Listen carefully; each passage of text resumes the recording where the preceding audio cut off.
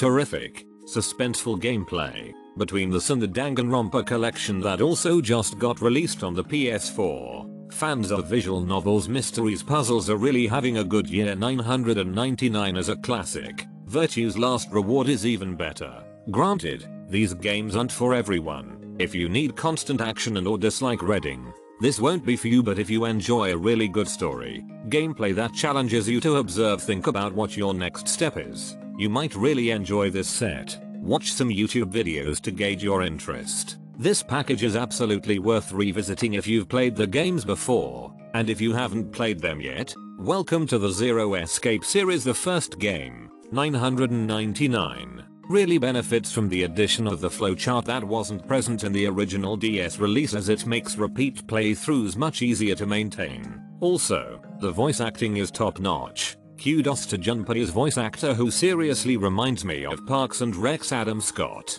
even though it isn't him, haha. Finally, I highly recommend playing the game in the novel mode, as the writing helps fill in a lot of the subtle clues you might miss by just playing in regular mode. With the text boxes, there are much better reviews from other users than the one I'm writing now. Put simply, if you enjoy games with multiple endings, deep thought, writing your own individual notes when playing to refer back to, and complex plots, this game is for you. I originally bought this to hold me over until Destiny 2, thinking I could beat it in a weekend. Oh, how wrong I was on that one. I appreciate all the effort this developer put into this game. There is not a ton of gruesome images in this game. It's relatively more toned down and tame than say Until Dawn. I finished all the multiple endings on both games. It's well worth your money. 5 stars. Couldn't ask for more.